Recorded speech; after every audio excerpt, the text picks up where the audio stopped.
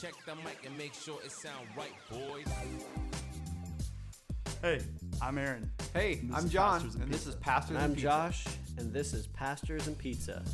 A podcast where three very unqualified pastors consume some of the best and worst pizzas Western Washington has to offer, while trying to make sense of our faith, figure out how it connects to the world around us. We believe the best conversations happen over food. So pull up a chair, grab a slice, pour a cold one, and come along with us wherever it is we are going. Wherever it is we're going.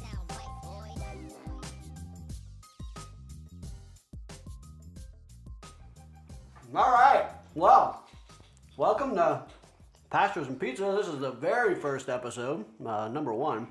And yes, there is pizza in my mouth. The inaugural bite. The inaugural bite. We'll talk about how it went later. But I'm Josh. This is Aaron. And What's up? This is John. Hello. And this is the first episode of Pastors and Pizza, and we're excited to be with you. We are all pastors at Crosswater Community Church in Sultan, Washington. Aaron, you want to talk a little bit about what you had, why you felt like compelled to do this podcast? Yeah, absolutely. First of all, I love you guys. Secondly, I love pizza. So those are two great things right off the bat to hang out and talk about. But this idea of integrating our faith, having fun, having real life, I think a lot of times pastors get kind of put either on a pedestal or in a box, and they don't act this way, talk that way, shouldn't do this, shouldn't do that. As a matter of fact, we're also enjoying a beer with our pizza, and I love that we can be real with all of that, not be afraid of it, also not get drunk. So just integrating faith into real life. That's what's got me here, Josh. How about you, John? Yeah, I think it's the same idea that you were just talking about. The overall hope is that we can to show that we're normal people. We like to do normal things, watch movies and TV and listen to music and have discussion, and we think that having food together is a natural way to just have conversation. Mm-hmm. And so we wanted to do that, and we're friends and been working together for several years, and we wanted to come together and just have normal conversation and help not only ourselves but you guys as the listeners just be able to integrate your faith into your life, because so often it's segmented. Sunday is for church and for faith, and the rest of the week I just do whatever, or I struggle to figure out how it all fits into my Monday through Saturday. And so we want to try to help out with that. Yeah, I'm going to be honest with you guys too. I just, with COVID and everything, you just don't have a lot of time to hang out with people as much anymore. And so I'm just looking forward to this time to be able to sit down and hang out with some people and pretend like COVID never happened or something. Come on, let's go. Yes. And eat some pizza. So if you're listening, we are glad that you're tuned in here. And the way this is kind of going to work, we're going to have a few segments here that we do every week. And one that's going to be the big one is we are going to eat a pizza every week while we're on the podcast. And we're going to talk about what we like about this pizza as far as, toppings or crust or what, just the things that we love about pizza, the many things that we love about hanging out with pizza, having a beer, whatever. We're going to have a little grading scale on pizza. And we talked about how we wanted to grade it, and we thought, man, maybe we should go with John's scale. I'm going to let John introduce you what his scale is, and then we're going to introduce the scale we're going to use for this podcast. Hopefully you're not driving while he explains this. All right, so some of you, if you know me, you know my very advanced rating scale on food, movies, basically anything. And I use this scale a lot. It goes something like this. It does have some flexibility, but something like not very good. That was pretty good. That was good. That was really good. So that's kind of where it goes. And if you know me, almost everything fits into the category of that was all right. That's all right. That's all right. And that there are people that mock me for that. Julie Moser, Deanne Merwin, Chrissy Merwin. Aaron Day. Lots of people. Yeah. Everybody basically mocks me for that. So that's my basic scale. How many really goods have you given out recently? There's not a lot of really goods that happen, I'm going to be honest. Oh. The one I can think of recently was for a cookie. And it was from a place called Crumble. Ooh. And it was basically this Oreo type cookie. It was a sandwich cookie. So it had Oreo on both sides, and then like a cream filling, but like more like a whipped cream, not like the regular Oreo cream. And it's probably about 900 calories. And it was the best cookie I've ever had. So it got one of my only real goods. of my rating system history. Yeah, well, as good as that rating system is, we decided to do a little more standardized. Go a little more official with it, and so we are following the Seattle Pizza Coalition's pizza grading system with a slight tweak. So they grade on a scale of 1 to 5, and we are going to grade on a scale of 1 to 5 pepperonis. In, let's see, how many different areas here? We have 1, 2, 3, 4, 5, 6, 7, and 8 total areas if you include the total rating. So we're going to be judging a pizza on its crust, how did it taste, and the description here says, was it easy to wrangle? I'm not exactly sure what I've that never means. met a crust that I was not able to handle. Yeah, so yeah. I don't know. But it wasn't handle, it's wrangle. I know, but that, to me, it's the same thing. Like, Oh, you all right. have to wrestle it. Where'd you grow up? Where'd you grow up? Wrangling and handling? It's a pizza rodeo. Yeehaw! It is a pizza rodeo. The next criteria we'll be judging on is the sauce. How likely would you be able to eat this with a spoon? I must confess, I've eaten some spaghetti sauce or tomato sauce with a spoon. Absolutely. There is a marinara sauce that is out of Brooklyn Brothers in Everett, and that. Hey, heads I up, can eat that we're stuff. coming your way, by the we're way, coming to Brooklyn Brothers. We're All gonna right. hit that up. The next criteria will be cheese. Was there too much, too little? Was it gross when it cooled down, greasy? Toppings ratio, was there enough of everything? Was anything too overpowering? And then, of course, value. Is this pizza something that we can afford to eat on a regular basis, make a habit of? And then charisma. How all of this comes together to make the best pizza possible. And that could also include the restaurant or the ambiance. Yeah, because that ambience was sounding a little bit like you were from the Midwest. Yeah, well, you know. And then we're going to give it a total rating on a scale of 1 to 5 pepperonis. So today I'm going to let Aaron let you know the pizza that we've got on tap for us today. And then we're going to talk about the beers that we're all sharing as well. Here we go. We went to Sahara's Pizza. We're keeping it local right off the bat. And we got Wait, is there an S on the end of that, or is it just Sahara? it was Sahara's. Like I stopped by Sahara's with apostrophe Is it S. the one next to Walmart? Okay. That's fair. I appreciate you guys holding me accountable. As I read the box, it says Sahara Pizza. So we went to Sahara, not Sahara. Went to Sahara Pizza, and we got a customized pizza. It's got pepperoni, which isn't all that different. But then we went to smoked mozzarella, jalapeno, and pineapple. And currently I am drinking a Hefeweizen out of the well-known Joseph's Bra, or in other words, the Trader Joe's version. And it is actually surprisingly good. And we don't have a rating system on that. John, what are you drinking tonight? I haven't actually had a drink yet. I was to open this guy up.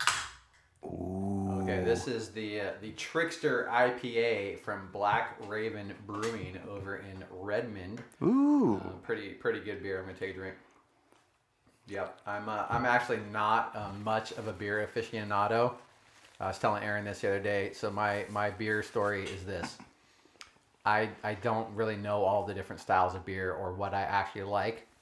So I just decided to pick IPAs as my beer, whether I like them or not. Mm-hmm. And this is going to disturb my brother, but they all taste the same.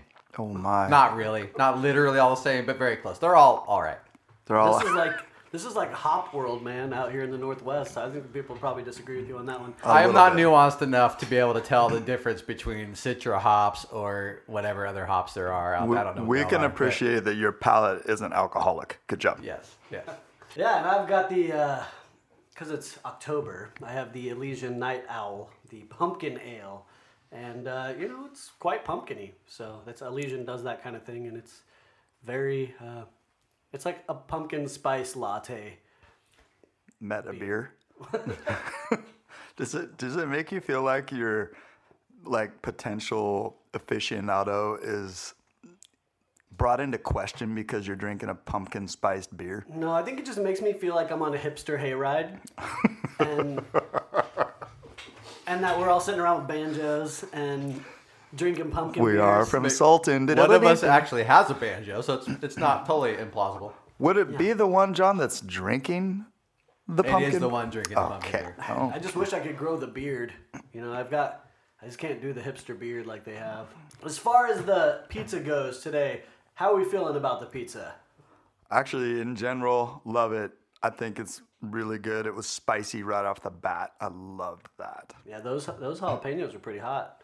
Felt those right now. So my initial reaction was a little bit tainted trying to get the pizza out of the box because they didn't exactly cut it all the way through. So I ended up with like pizza strips or something. You saying it was a little soggy? No, it wasn't soggy. It just wasn't cut, so it was hard to remove the pieces. But overall, it's good. I actually like Sahara. It's good. It's a good pizza overall.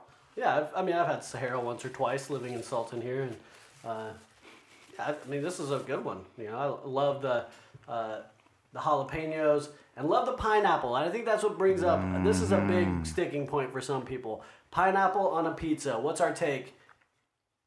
I mean, we ordered a pineapple pizza, so it's kind of speaks for itself. But We could have been trying to do that from being provocateurs, but actually, I like the pineapple on there. The only thing I wouldn't like about pineapple on the pizza is if it was the only thing on the pizza. Right. But since I would never do that, I like it. Yeah, we did intentionally order pineapple to get that, discuss the elephant in the room, right? There's all sorts of debate on pizza circles about whether pineapple belongs on pizza. And I generally would not choose to put pineapple on my pizza. But if you're going to, I think this was a good combination. Because usually when you get pineapple on a pizza, it's with Canadian bacon.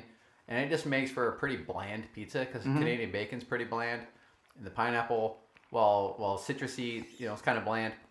And no offense, Canada. Having the pepperoni and the jalapeno definitely is an improvement. I agree. I'm a huge fan of sweet and spicy. Love that. You get me some of those like. That was your rap name in high school, Sweet wasn't and it? spicy. Yeah, I've had several rap names. We'll probably have a different rap name every podcast. Word. But the sweet and spicy, man, you get that that Thai sweet chili sauce. Now we're talking. I'm all about some of that Thai sweet chili. I'll put fruit on pretty much everything. I like apple on pizza. That's pretty good too. Oh, wow. I'll put fruit on. I don't know what else you put fruit on. I love it. Anything. What else did we get from Sahara? Oh man, we got the garlic twisty bread, and I'm gonna say this to my wife. I'm sorry that you didn't have one. I will save one for you. I only ate one. The reason why I apologize to my wife, Kathy, is because when I have garlic and she doesn't, it makes for a difficult evening. And she could be separated from me and still smell it from like maybe the door. And so I'm bringing that home to you, but it is really probably one of my favorite things at Sahara. Yeah, their garlic twisty bread is really good. Little side of marinara. What's not to like about butter and Lots of butter. butter and garlic? Yep. Mix it together. Yummy. Yep. Put it on anything. Yep. Oh yeah. All right, so should we get So into good. our ratings? Yeah, all right, so let's run around these ratings here. The crust on a scale of 1 to 5 pepperonis. Mr. Aaron, how you feel about this? Well, when I was really hardcore keto, I wouldn't have had the crust. I would have just ate the topping, but I've kind of backed away from that. I think it's a 3 for me, Josh. I actually like their crust. And they got a little crispy cheese on the back, and I'm chewing it right now as we speak. It's outstanding. It's got good durability in my mouth. All right, go ahead, John. Were you able to wrangle it? You didn't quite address that. I handled it just fine, thank you. All right, good.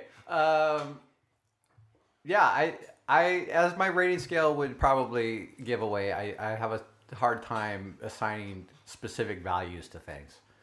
But I will, for the sake of this, give it also a 3. I think it's a good crust. It's got the right amount of chewiness to it. It's decent thickness. So yeah, I give it an overall 3 probably on the crust. Yeah, I'm maybe a little bit of a dissenter here. I think the crust is fine. You can say it's about what it is. It's fine. I don't think you order Sahara for the crust. Nobody's like, oh, have you had the crust at Sahara? It's just so good. I mean, maybe somebody does, but I don't. Sahara is all about the mix-up of the toppings, the kind of, gourmet, if you will, toppings, and it's a little dense for as thick as it is. So maybe I'm not a huge fan of that, but I think if I was to give it something, I'd probably give it 2 stars. And You mean pepperonis? yeah, two star-shaped pepperonis. Nicely done. Yes. Yes, 2 pepperonis. As far as sauce goes, would I eat this with a spoon? I like the sauce. I think it's a pretty solid sauce. It's not like overly done, but it's a pretty thick sauce. It is. It's not like a runnier sauce. It's a really thick sauce and pretty acidic. So, I mean, I like it. It's fine. I'd probably give it a 3. Me too. I'm at a 3 on that. I would be hard pressed to give anything a 5. So if I'm saying 3, then it's probably, pretty good. And so I would eat it with a spoon. I also eat peanut butter with a spoon and a lot of other things with a spoon, but ironically not my cereal. John? The sauce I think is pretty good. It's a little bit sweet, a little bit of spice to it also. It's a good combination there. I don't know if I'd eat it with a spoon so much. I mean, maybe, but I mean, it's probably a 3. It's all right. How was the cheese for you guys? It was good. It's had a little kind of crisp to it, and we had ordered something a little bit different with the smoked mozzarella. Gotta be honest, to the Sahara folks, I didn't taste the smoked necessarily, but it was a good, strong taste, and so I like it. I'd give it 3. Yeah, that's the cheese on Sahara is kind of got that like small town pizza place vibe. I don't even know how to explain that. It's browned, a little bit brown, a little bit. It's got like Which a little, I love. It's got a firmness to it, kind of spotted. I noticed a difference with the smoked mozzarella. I didn't notice the difference in taste. I just noticed the difference in how much cheese there was. There was definitely extra cheese on this one. And so I like that. And I kind of like it when the cheese gets a little bit, it cools down and gets a little bit thick. And I kind of like that a little bit. That almost like, it's almost like the way that cheese is on a pizza that's, cold. I like a good cold pizza for breakfast. I have never described cheese on a pizza with as much detail as Josh just did. And I likely never will. So, I did not taste the smoked aspect of the mozzarella. It tasted exactly the same as any other Sahara pizza I've had. And I actually prefer kind of the hot, stringy, like it pulls when you get a piece. I prefer that, not the hard pizza or the hard cheese. I'm just saying I can appreciate it. I'm not. I mean, yeah. So it was. Don't back it up, bro. For me, I'm gonna say the cheese was probably a 2. Probably a 2 on the cheese. A 2. Oh, all right. On the cheese. 2 pepperonis on the cheese, which now is starting to sound awkward when we say that, but okay. The toppings ratio. How do we feel about that? I love a lot of toppings. So I mean, the more toppings you can put on there, the better. I mean, if it's not, falling apart and even then, man, you eat it with a fork. It's good. Nice. Yeah, just go for it. That's another discussion, though. Do you eat pizza with a fork, and is that okay? No, it's not. It's not ideal, but it's a thing you can do and should do. Especially if it's in the spilling right all over, occasions. right? If you're eating Chicago-style pizza, you better be eating that with a fork. Yeah. No, you still pick it It's up. all right. It's 2 to 3. You've I mean, been voted off, John. If Josh's scenario of the toppings are so much that they're spilling all over, and then you use a fork, absolutely, that's great. But only as mop-up duty, not If the you initial have to shoveling use it in your use mouth. a fork just to eat a pizza. Right. No, it's All right. With this one, I'll say that I thought that there was the right amount of jalapenos, a really good mixture there with the pineapple, and so good, sweet, spicy. Love that. Yeah. I can eat that sweet, spicy all day. But we've already been down this rabbit hole. So So where are you giving it? I'm giving that I'm gonna give that a 3.5 pepperonis. We're doing half pepperonis. So we can do. I didn't know we could do half. we've got half pepperonis. now. John, where are you at on this? This opens up a whole new world for me. Yes. I would agree. More toppings is always better, unless you're getting a pizza that you don't like because somebody else chose the toppings. Then I would not want that. But in this case, more toppings is better. But that said, I think they did a pretty good job. The mixture was good. The spice and the sweet, like Josh said, was good. Pepperoni was fine. So I mean, it's a solid 3. It's what I would expect. I really liked the combo this time. I'm in the 3.5 range as well. That's cool. As far as value goes, how do we feel about this? I mean, Sahara's not the cheapest pizza on the block, but we live in Sultan. But it's so one not of a few lot pizzas on the It's block. one of the few So pizzas on the block. So what do we think about value? I mean, I'm not gonna make it a regular habit. I mean, once a week's probably out of my pocket range, but you know, it's good when you have it. And if you get the right one, then you can feel like it's worth it. You know, if you get the right. You know, I like the tiki there. I think it's real great. So when I get that, if it's made real well, yeah, I mean, it can be worth the money. But yeah. I'd say looking at the fact that we also got the what do they call it? Garlic twisties. It was pretty good. Can I say how much it was total? Yeah, absolutely. All right, so it was $26.11 or something like that for a large pizza and these twisties. Honestly, I think that was a pretty good deal. It was a large pizza for $17.99, and we customized it. So I thought it was a good bargain. Yeah. I'd give that a 3.5 as well. And it's pretty filling, so it goes a long way. It does. Yeah, it's a 14-inch pizza, so it's a good-sized pizza. We used a coupon that was available online. So if you're going to order pizza from Sahara, make sure you ask for the coupon deal. Absolutely. So $17.99, up to 5 toppings. I'm kind of a cheapskate. So, I mean, to me, it feels a little bit pricey, but I know pizza places in particular are, well, really everywhere, but pizza places are getting much more expensive. Things are getting harder to do. The operating costs are getting a lot higher. So, they've got to do that. So I get it. But yeah, I wouldn't, like Josh, I couldn't make this a habit. No. Weekly for me, or maybe even every couple of weeks is probably a little much. But it's not bad. I'd probably give it more of like the 2.5 on the value. But know that that's kind of the trend is the prices are going up. I'm not sure I actually gave true. it any pepperonis, but I'm gonna probably land right there on the 2.5 as well. All right. Charisma. So how all this comes together, and we're, just a little aside here. We are eating this at the office at Crosswater. We got it to go. It was a carry-out order. So we're not actually eating in Sahara, though we have eaten in Sahara Pizza before. Definitely. So we're eating it here. I mean, I think part of the charisma of this pizza is that you can eat it at home, that you don't have to eat it out. That's true. In the world of COVID and everything right now, it's just as well. You just take it home and eat it. And then you can watch the game or, your favorite show. You can catch up on Ted Lasso or whatever it is you're watching. And Believe. And just go for it.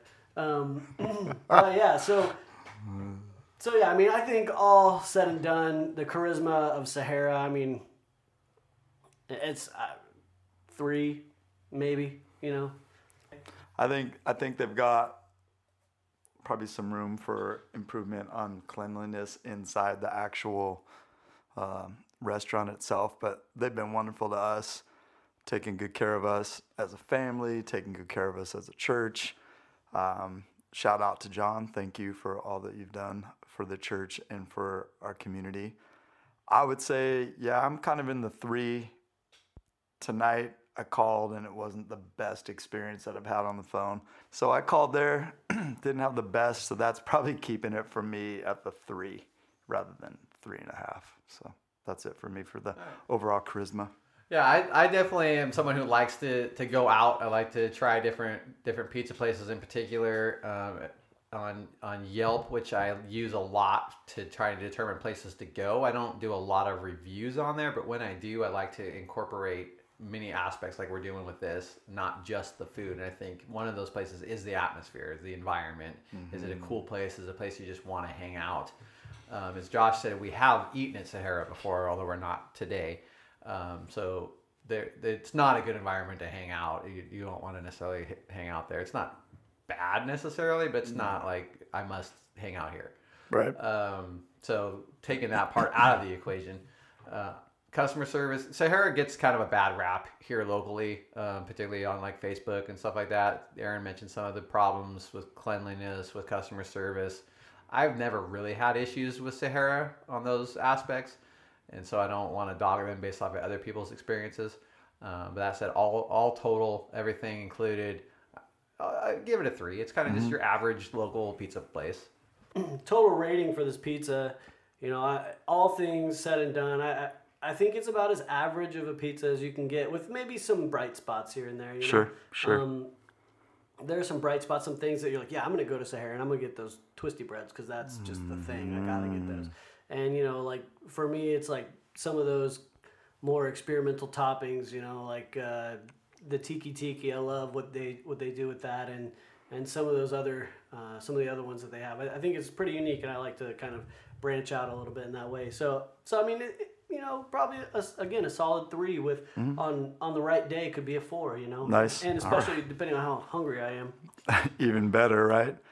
And they are definitely accommodating to you wanting to do half a pizza because you have some people in your family that prefer one kind, because some of these more gourmet ones are like, nah, we're not going to mix it up like that, but they're willing. So I think that kind of customer service is worthy of a half pepperoni.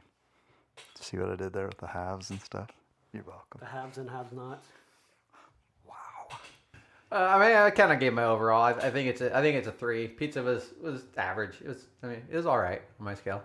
All of it was all right. It wasn't spectacular. It wasn't horrible. Right, kind of right in the middle. Yeah, I think you know what you're getting at Sahara Pizza. So yeah, that's our take on Sahara. If you want to order a Sahara Pizza, you can order it. You can call them up in Sultan here, or you can go online, check them out at saharapizzasultan.com. I got the phone number for you guys if you'd like it really quick.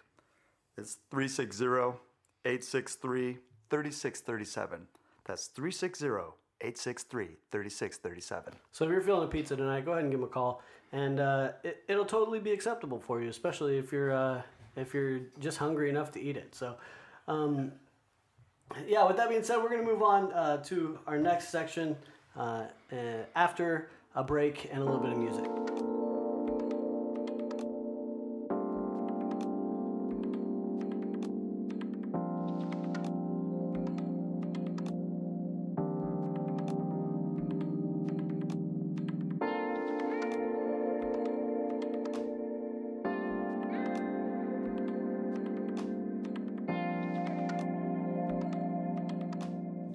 Hey, welcome back. It's Josh again, and we're pretty excited to start this podcast. And me personally, I like to listen to podcasts, and there's a ton of stuff that we have to listen to consume all the time right now, to watch on YouTube or on Netflix or whatever it might be. So I just kind of want to throw out to you guys, what are you guys listening to, watching? What kind of things have been sparking your interest, your mind, as we kind of launch this podcast ourselves? So for me, I think knowing that I'm not necessarily the most intellectually robust, nor even doctrinally or theologically, memorizing things. I've had quite a few that I've liked and listened to as far as podcasts, but here's kind of the 3 that stand out for me, and they're kind of more on the reform side, although I'm not hardcore reform, although it's helped me to think through some things and why I believe what I believe. But Ask Ligonier, and it's really, this is a small one. It's 3 to 5 minutes. There's another really small one called Simply Put, also by Ligonier Ministries, and that they answer some really cool questions very quickly, also very emphatically, and so it gives me a chance to go back and look. My son-in-law, TJ Lucasen, has one called the Holy Bold Podcast, and he's strongly opinionated on a lot of things and really well-researched, so it's been good and challenging for me. I love Tony Evans, so his podcast, and it's mostly his sermons, but he's got a good one. And then recently, the Christianity Today one, The Rise and Fall of Mars Hill, that has been challenging, hard to hear, just having known a lot of people that have been impacted by Mars Hill, but in particular, just the cautionary tale that all that has been. John, what about you? So I don't really listen to a whole lot. I mean, I know we're on a podcast and we're wanting people to listen to this, so I don't know if that's maybe hypocritical, but I don't listen to even music. I don't really listen to. It's more just background noise when I drive. I will occasionally listen to some sermon podcasts, things like that, but I feel like I'm more visual. I like to watch movies. I like to watch TV shows. Part of that's just being able to veg out when I get home from work or something like that, but really, the primary thing that I like to watch is sports, live sports, baseball, football, whatever. And so I'm doing a lot of that. I like to go to movies. Got the AMC Stubbs A-List pass, which if you like movies, definitely recommend that. Is that 3 a week or something like that? You can see 3 movies a week in any format. So 3D, IMAX, Dolby Cinema, whatever the case.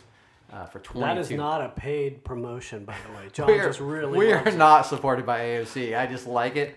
It's $22 a month, and I get to see 3 movies a week. Wow. Up to 3 movies a week. I don't usually see 3 movies a week, but Not usually.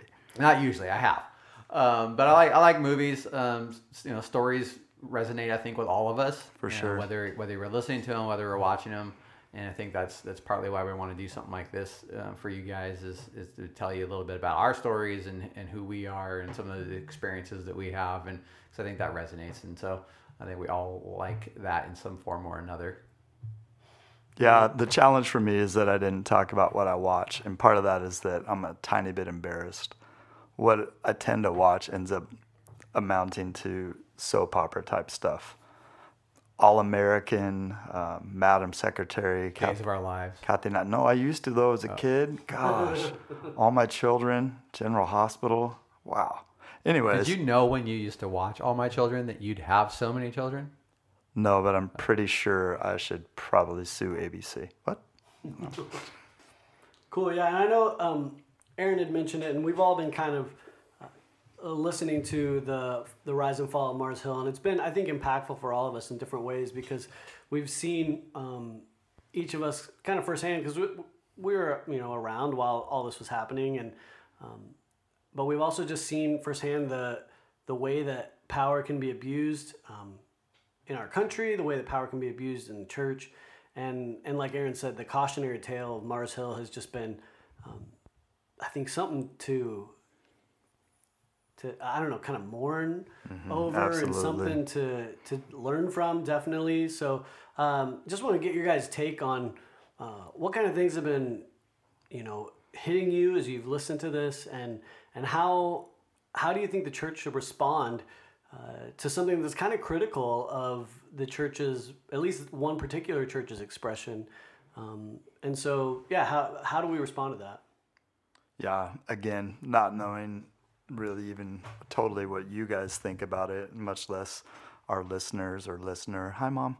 I'm not exactly sure how everybody should respond to this, but I'll give a general statement, Josh. I think the church and church leaders should respond to this humbly. I think our eyes should be open to the fact that this guy Mike Cosper talks about in the intro that there's dangers of money, celebrity, youth, scandal, and power, and that it's not unique, not to churches for sure, but it's not unique to that church.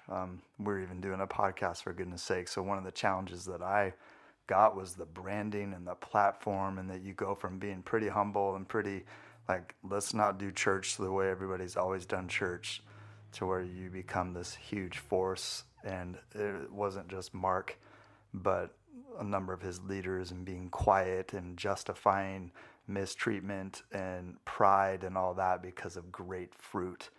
And how great is the fruit when there's so much damage? Although we know that people came to know Jesus, that families were restored, lives are transformed, but the pain and the agony of that has been a real eye-opener. I've actually felt a little bit depressed having heard it and listened to it, and even just the deconstruction of faith that has led people not to Jesus but away from Jesus. That's broken my heart. But again, I think we should be open-eyed, open-eared, open-hearted to the Lord and what he would discipline us with through something like this. Yeah, it's definitely been hard to listen to. Like Josh said, we're in this Seattle area roughly, And so we've been around Mars Hill. We've even attended some conferences there and some different things over the years. And so there's a little bit of conviction there, like we're maybe somehow kind of culpable with what's gone on. Although obviously we weren't in the inside. We weren't part of Mars Hill. We just attended things or listened to teaching or even used their resources for studies, things like that. But there's this kind of this feeling of, man, should we have done more to point out some of these things over the years? And then obviously the big concern is I don't want, and I don't think any of us want to end up like that. No. Or any kind of scandal, obviously. And we try to be authentic. We try to be humble. We try to be the same people on Sunday morning as we are the rest of the week, and that's kind of the point of this podcast. But there's definitely blind spots in church leadership, and it's definitely brought things forward to me that we need to make sure we're trying to see those blind spots as well as we can. We're trying to be accountable. We're trying to remain humble. We're trying to put Jesus forward and not our own excellence or effort or desires or whatever the case may be, but really promote Jesus above everything else. And that's our hope, that's our desire, that's what we try to do. But like I said, there's blind spots. Maybe you just got to be aware of those. That's good. Yeah, I think for me, one of the things, like when I first found out about this podcast and found out that it was Christianity Today that was putting it out, I was really kind of, I don't know, like Christianity Today has become a really a strong voice in the Christian world to call out leaders who are, not living Christ's example. Amen. And they broke the whole Ravi Zacharias story. And I think there's a lot of Christians who'd be like, hey, Christianity Today, why are you like trying to bring down the church? Why are you trying to bring up so many negative things and pointing out things like, hey, can't we just stay positive and all this kind of stuff? But I think, like when you look back at the prophets of the church, they were calling out the people of God more often than not. Right.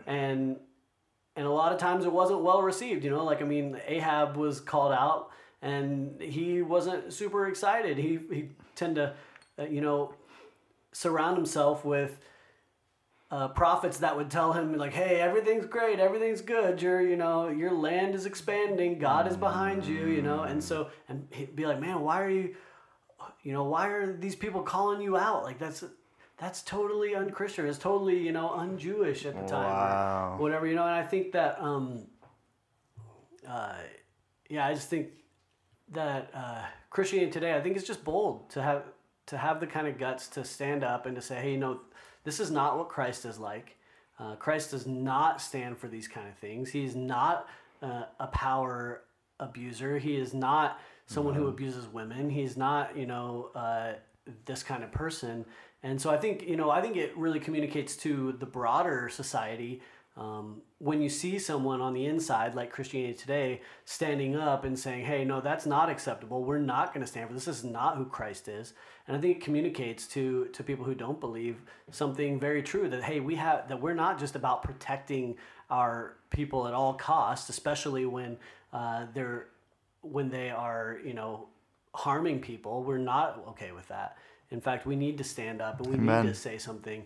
I think that's what I take from it is that there were people along the way in Mars Hill who tried to take a stand, who tried to say something, and it was silenced very quickly. It was silenced and it was cut off by people who claimed to be doing it for God. And I think that that's just really sad and really, it's really common because you look at the scriptures and you see that there was so many people who.